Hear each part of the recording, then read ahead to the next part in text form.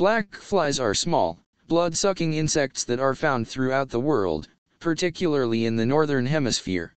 They are commonly known as black flies because of their small size and dark coloration. Only the female black flies bite, as they require a blood meal in order to lay eggs. They are most active during the day and are attracted to carbon dioxide, heat, and movement.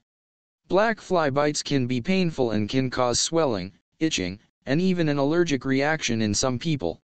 In rare cases, black flies can transmit diseases such as river blindness and tularemia. Black flies are an important part of the ecosystem as they serve as a food source for many animals, including birds and fish.